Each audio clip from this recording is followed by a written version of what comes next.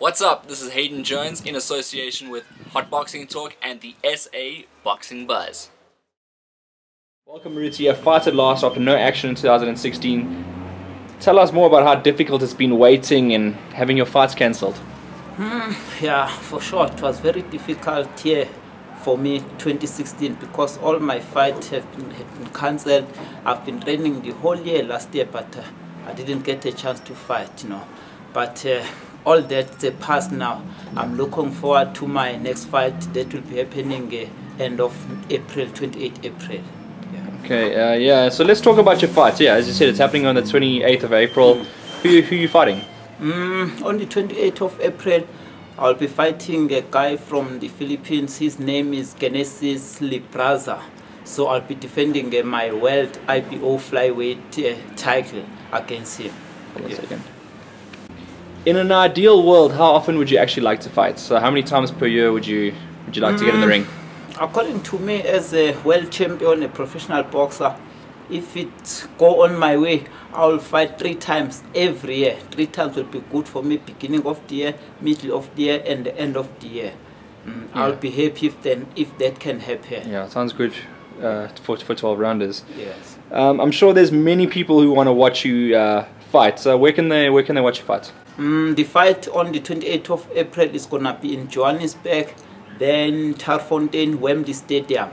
So it's gonna take place there. And I think I'm still gonna talk to my promoter, ask him if it's gonna be on TV for my supporters, maybe who can't make it to Wembley Stadium. Yeah. So I have a nice fight in mind, and I'm interested to see what you think. Roman Gonzalez versus Moruti Mthalane in Las Vegas. How does that sound? I mean, surely that's the fight you got to be aiming for. Right now, like Gonzalez lost in his last fight against a guy from Thailand, but his junior bantam is no longer flyweight. But if that chance can come, I'll move up the division and go to his weight and fight him. Everybody likes to fight a top pound for pound boxer in the world, so I'll be very much happy that if I can get that opportunity, I will take with both hands. Yeah, it looks like a lot of people are saying that Gonzalez got robbed in that fight, and it looks like there's going to be a rematch. I mean, it's more likely if he wins that you'll go up because he's going to have to win his title back, because there's got to be something in it for you to be going up.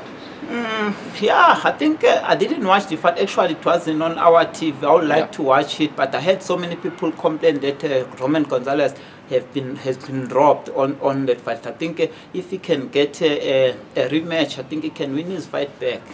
It's a title back, yeah.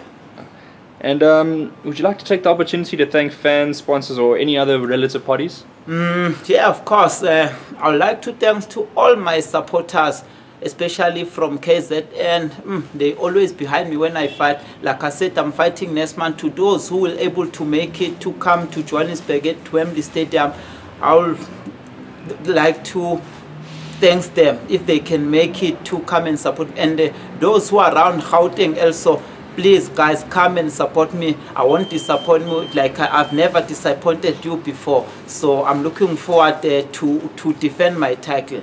Yeah, and I would like to thank to my sponsors, Jason Lobel of Telstil. Thank you very much, my brother. I appreciate your help.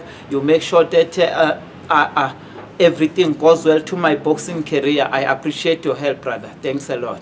Thanks, Moruti, for coming on. Okay, thank you, my brother. Sweet.